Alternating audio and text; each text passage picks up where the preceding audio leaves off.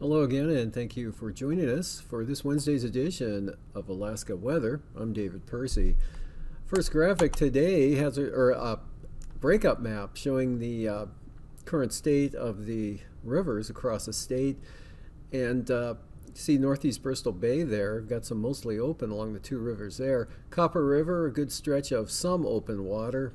And the Tanana River, kind of expanding there on the open area, some open, not completely, there upstream from Fairbanks over toward Delta. Of course, Yukon River still pretty solid, as well as the northern interior rivers as well. And a little bit on the Kuskokwim River, looks like some open there near Nikolai. Excuse me.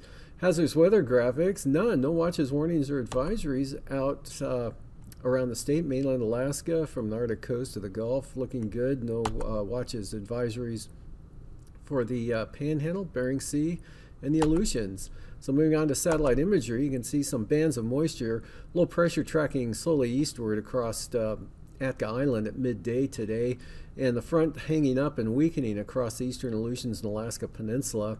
Otherwise, good sunshine, Bristol Bay into south central Alaska. Got some clouds of the weak trough up over the western central interior areas.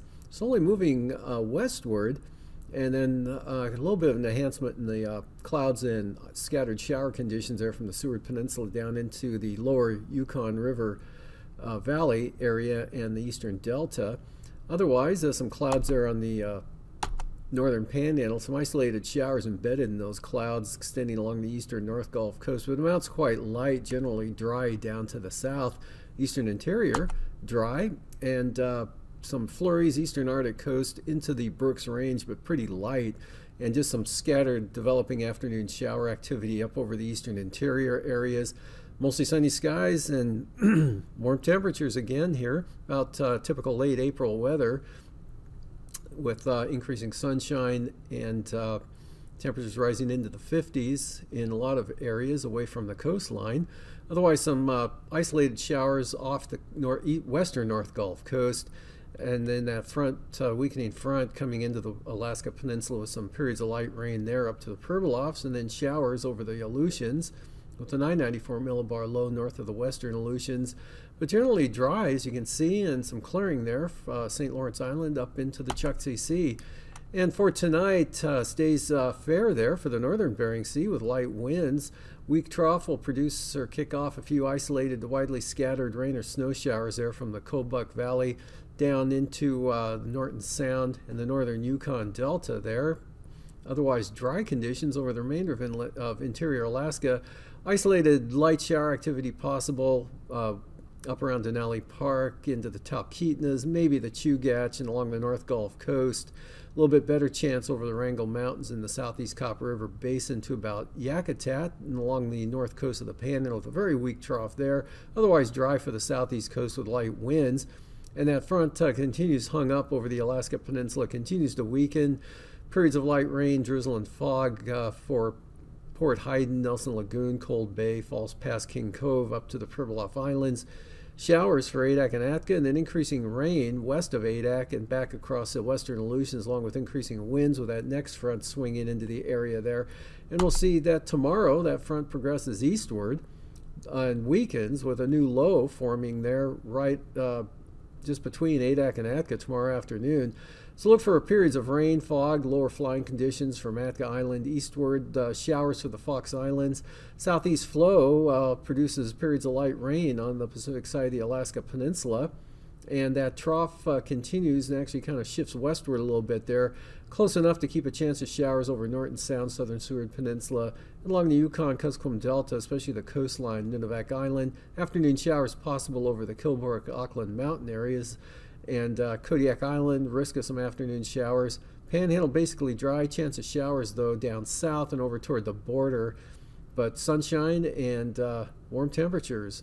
All of interior Alaska, all the way up to the Brooks Range. And then for Friday, look for increasing shower activity across southern Alaska. Any one of the taller clouds might develop into an isolated thunderstorm or two along the central and eastern Alaska range into the Yukon there, but that'll be the exception, definitely. Just look for scattered showers with a little more in the way of cloudiness over southern Alaska. Increasing winds and eventually rain for Kodiak Island, Bristol Bay. Even the southwest interior winds and clouds will increase with increasing chances of showers. Rain for the Alaska Peninsula and wind there for the Pribilofs. Northward increasing winds St. Lawrence Island. And generally dry with a risk of some shower activity over the southern Panhandle. Lows for tonight, down near 0 for the north slope and the Arctic coast, around 10 for the Brooks Range, south of the Brooks Range, 20 to 30 for your lows, some cases lower 30s, in the lower to mid 30s, southwest interior, and North Gulf Coast, upper 30s for the Panhandle. Highs tomorrow, 45 to 56 over the interior, south central Alaska as well, mid 40s Kodiak Island, lower 40s Alaska Peninsula and the Aleutians, mid 40s to mid 50s for the Panhandle, mid teens for the Arctic coast, 20s for the North Slope, and 40s over the interior, Kobuk, Koyukuk Valley, Yukon Flats, followed by lows again 0 to 5 above or 0 to 10 above for the North Slope and the Arctic coast on Friday morning, teens in the Brooks Range, Ambler, 33, your forecast low, 25 for Shishmaref, 31 for Savunga. Otherwise, staying above freezing there, Unalakleet, Tanana, or actually Galena, and the southwest interior, all in the 30s, 30 to 35 for south central Alaska. Highs, 55 to 62 in the central interior, well into the 50s in the Susitna Valley. And now, aviation weather around Alaska. Moving on to flying weather, IFR to start the day up all over the Arctic coast and North Slope, but the Brooks Range, all of interior Alaska looking VFR. Narrow band of IFR north shore of the Seward Peninsula on down to western St. Lawrence Island, a band across the north central Bering Sea across the Pribilofs of the Alaska Peninsula, and then a more widespread area of IFR pushing into the western Aleutians, southwest Bering Sea.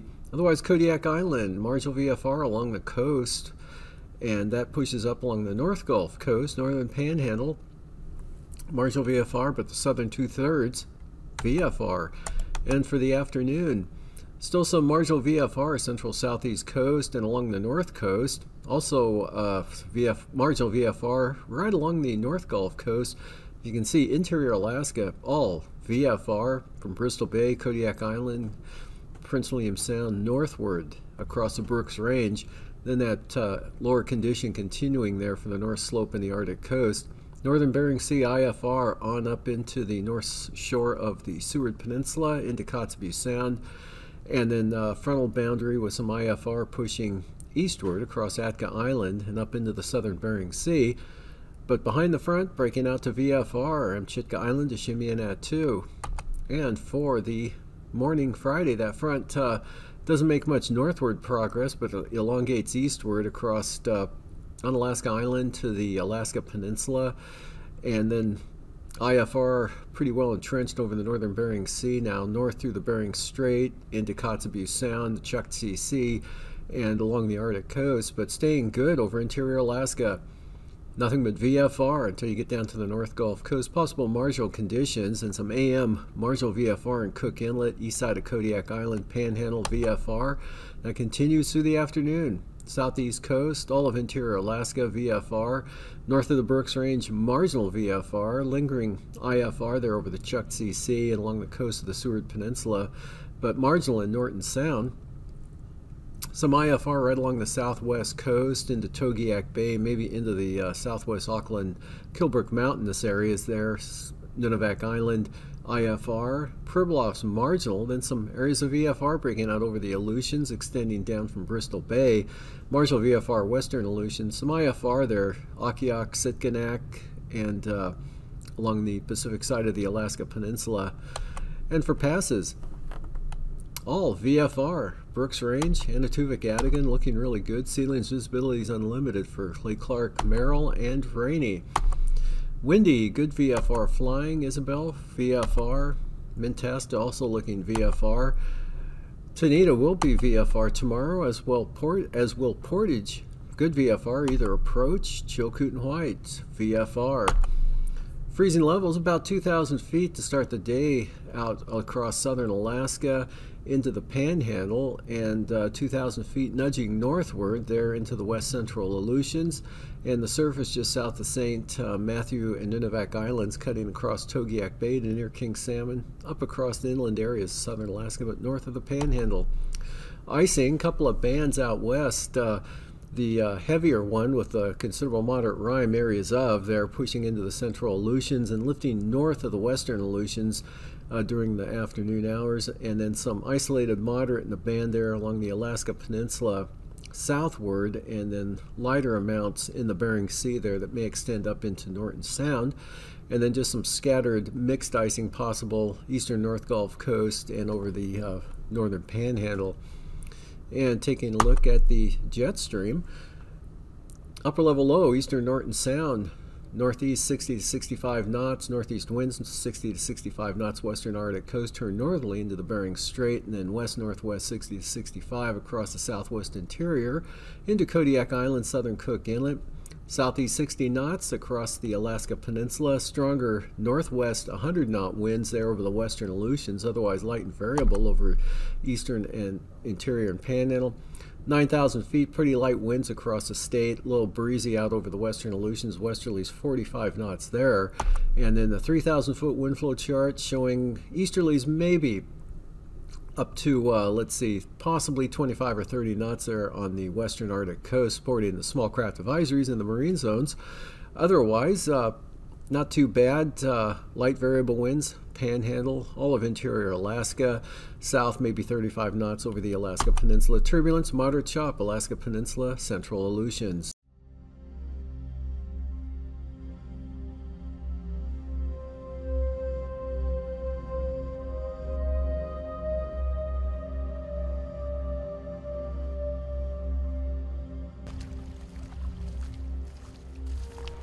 When I first started working here in the early 90s, this is where the glacier was. I mean, where we're walking right now would have been a pile of gravel that had been pushed up by the glacier, and then we would have had 100 to 200 foot high cliffs of ice right here. And as you can see, that's changed quite a bit. And if you look at that in 2 dimensions, you can sort of see the terminus used to be here, now it's back there. That gives you one measure. What that kind of 2-dimensional look doesn't show is how much mass has been lost, that the glacier has just sort of deflated. These 200-foot cliffs of ice have disappeared and pulled back to this gentle sloping glacier you see now. When I was working in Kenai Fjords National Park, I used the topographic maps to navigate where I was, and I realized that the mapping of the glaciers was really off. The glaciers had receded a lot. There were new rivers and lakes that were establishing where the ice used to be or should have been according to the maps. And so then I did a study on this and found out that we had a 5% loss of glacier ice mass in the Kenai Fjords area between 1950 and 1985. Big change. You know, one of the most compelling things we do, though, to document glacier change is simply take photographs. We've had repeat photography projects here at the park. They may not give you the most accurate data in terms of how much mass or real specific measurements, but what they do give you is a visual representation that can't be argued with. I mean, it really requires no interpretation.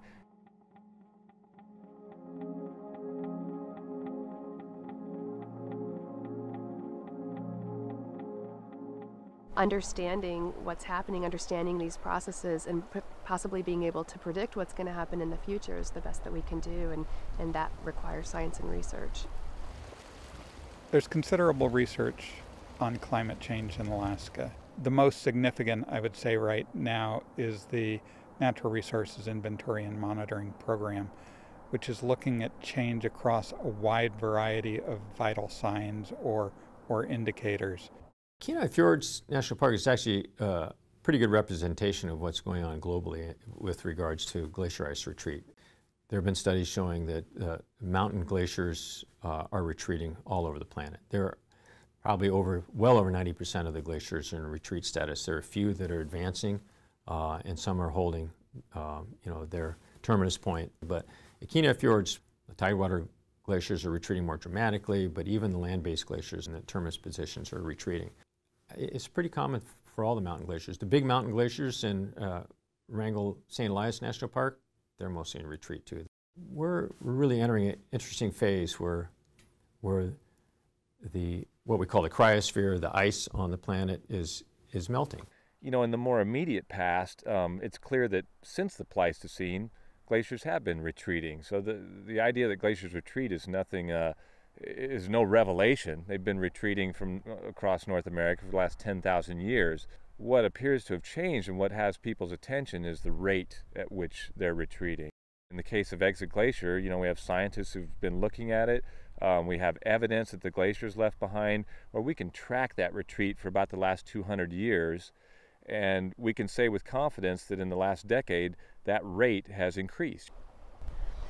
Terminus mapping is a great way to map a small portion of the ice field. We come out twice a year and we use a GPS to walk the edge of the terminus and map the farthest extent of Exit Glacier.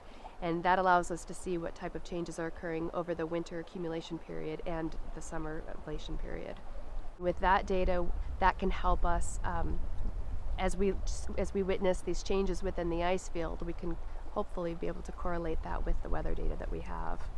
You know, when you look at an ice field that's 750 square miles, when you look at a glacier that towers hundreds of feet high, you get a sense of permanence. You think these things are massive, they're somehow a permanent sort of feature, and yet in a very short period of time, in a matter of a couple of decades, we've seen dramatic change in those things. At Exit Glacier, we have a time-lapse camera set up on the glacier that allows us to take a couple photos every single day, and then to put that sequence of photos into a video where we can see changes of the glacier and the vegetation phenology throughout an entire year. Virtually all the glaciers in Alaska are receding. Some glaciers are moving forward. That's not an indication that they're actually growing in size. It's just the rate at which they're slipping down the mountain. In some cases, some of these glaciers are receding back up onto land, and so they're producing less ice. When you change the glacier systems, you're changing habitat for marine mammals and other wildlife. And the populations of harbor seals have dropped dramatically in the fjords. In 1980, shortly after the establishment of the park, in Island Bay, we had maybe 1,500 harbor seals. Nowadays, you know, it's a few hundred. In Arctic environments, much of the sunlight that reaches the Earth bounces back because it hits snow and reflects off into space, or ice on the ocean and reflects off into space. That's the albedo effect. When the snow thaws and instead you have rock or vegetation, or when the ice thaws and you have transparent ocean, the sunlight will convert to other wavelengths that'll convert essentially to warmth. That does not bounce back into the atmosphere as much. So consequently, you get a warming of the ocean, you get a warming of the ground, you get a thawing of frozen soils or permafrost, you get a more rapid thawing of sea ice. So once the ice and once the snow is off of the surface, the rate of warming increases considerably. If you're driving out to Exit Glacier, you'll actually start to see signs along the side of the road that have dates on them. Visitors sometimes are confused. They think they're elevations or something until they get up to the glacier and realize, oh, those were all date signs along the road that were telling me when the glacier was there. Another thing that's been happening in the Exit Glacier area in recent years is this flooding that comes at a time we're not used to. We're used to having maybe some flooding in the fall when we have a lot of heavy rain. This has suddenly been some flooding that's coming in the middle of the summer, usually not associated with precipitation events. It's associated with warmer weather and melting. When you walk down one of our trails that leads to Exit Glacier, there are a number of ways to get out there, but what used to be the main route is no longer really the main route because of the way the glacier has changed. So this main route to the glacier used to provide dramatic views of the glacier as you walk towards it. In fact, there was a large kiosk built at the end of this trail for people to stop and rest and enjoy the view of the glacier. Now, if they stop and rest at this kiosk, people think, why did the park put a kiosk here? Because it looks out at some shrubs. hey, there's no glacier within view anymore. The way we solve big problems like this is not all at once. There's a thing called the Sokolov's wedges, and you just take a little bite of the pie, one sliver at a time. So we try to do incremental changes. When we talk to people about our concerns about climate change, about the changes that are happening to the glacier, we also want to leave them with some idea of what we're doing to mitigate some of the effects of climate change. For example, here at the park, as we retire vehicles out of our fleet, we try to replace them with electric vehicles or hybrid vehicles. We've done things like at the Glacier Nature Center, helping to sort of experiment and install a cutting-edge fuel cell, as opposed to running some traditional power source out there that relies on some sort of more greenhouse-producing gas. My main hope for the future is that people get the message that the planet is changing fairly rapidly in places, particularly places like Kenai Fjords National Park, and that it is, we think, there's good evidence it's a result of atmospheric changes, which are measured in terms of human inputs into the atmosphere. The rapid rate at which these glaciers are changing now offers us the opportunity to talk about this place as a way of looking into the future. In a lot of parts of the country, climate change issues are a little more subtle, and we can point here and say, look how fast this is changing. This is what the future holds for perhaps a lot of us and a lot of the planet as climate continues to change.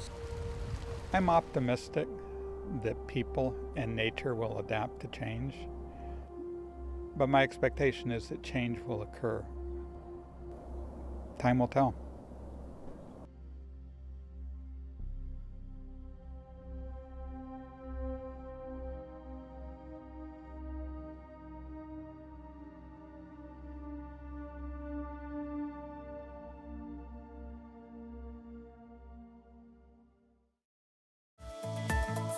And now, marine weather around Alaska.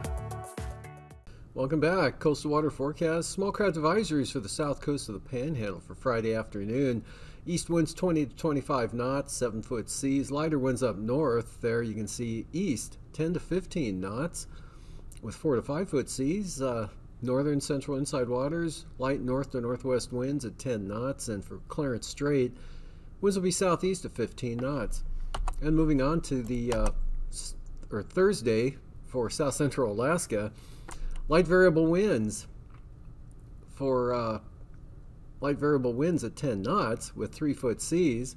Prince William Sound, light variable winds at 10 knots with seas at 2 feet. And for Cook Inlet, south to southwest breezes 15 knots. Small craft advisories over Kamishak Bay, expecting the winds to kick up to 25 knots out of the southeast, but the Barren Islands, southeast winds 15 knots. And for Friday, Prince William Sound, winds will be southeast at 10 knots with 2-foot seas. North Gulf Coast, southeast winds 15 to 20 knots with 4 to 5-foot seas. And for northern Cook Inlet, light variable wind conditions with slight seas. And south of the Forelands, east winds of 15 knots. Otherwise, look for an increase in the winds there for Kamishak Bay. Small craft advisories, 30-knot easterlies in the forecast. Same thing for Barren Islands, small craft advisories, southeast winds at 30 knots. For Kodiak Island, east-southeast winds tomorrow, 15 to 20 knots, seas to 5 feet. Small craft advisories for the Alaska Peninsula, southeast winds 25 knots, seas 8 feet. Bristol Bay, southeast winds 25 knots with 4-foot seas. Windier conditions moving in for Friday with that pretty potent front approaching the area from the west. Gale warnings for the Alaska Peninsula, south to southeast winds 35 knots with gale warnings for Kodiak Island for northeast to southeast winds 30 to 35 knots. And Bristol Bay, gale warnings, east winds 40 knots with 8-foot seas. For the Fox Islands, Thursday, south to southeast winds 20 to 25 knots. And for Adak and Atka, south to southeast winds 25 knots with seas up to 10 feet. And then west-southwest winds from Amchitka Island to Shemya at 30 knots with 12-foot seas. For Friday, from Shemya to Kiska, winds will be northwest at 25 knots with 15-foot seas. Amchitka Island looking at west winds at 30 knots with 15-foot seas as well. Adak and Atka, gale warnings, southwest winds 30 to 35 knots. And for the Fox Islands, small craft advisories for south to southwest winds 25 to 30 knots with 10 to 15-foot seas. For the southwest coast, southeast winds on Thursday, 20 to 25 knots with 5 to 6 foot seas. Pribilof Islands, winds southeast 15 knots. And east 20 knot winds in the forecast for St. Matthew Island. Small craft advisories for St. Lawrence Island for northeast winds at 25 knots.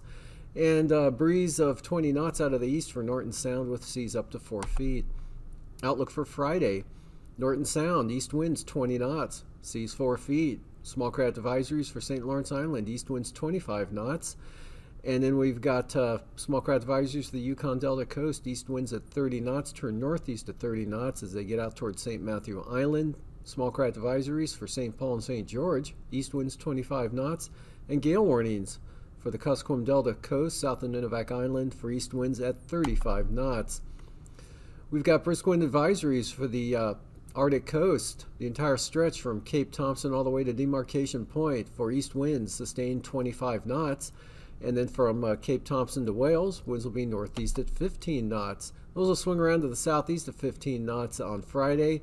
Lighter winds elsewhere, 10 knots out of the east, Cape Thompson to Cape Beaufort. And then the Arctic coast looking at easterly winds at 15 to 20 knots. For tonight, maybe some scattered isolated rain or snow showers with a weak trough there extending from the Koyukuk, Kobuk valleys down into the Yukon Delta, but amounts will be light and the showers will be very scattered. Weakening front brings some rain into the Alaska Peninsula and continues for the Pribilofs. Becoming intermittent, stronger front brings wind and rain to the western Aleutians. Isolated showers over the mountainous terrain of south central Alaska and the North Gulf Coast. Pretty much dry for the Panhandle. Thursday, sunny and mild over eastern central interior all the way up to the North Slope. Chance of showers out over the southwest part of the state. Rain in the Aleutians and Alaska Peninsula. And then a stronger, larger low moves into the Bering Sea on Friday, again with small craft advisories and gale force winds in advance of that front, with rain spreading onto the southwest coast. These forecasts are for planning purposes only. Call 1-800-WX-BRIEF for a formal pre-flight briefing. Always file a flight plan before you go flying. The U.S. Coast Guard Auxiliary urges you to leave a float plan with a friend or the harbor master before you go boating.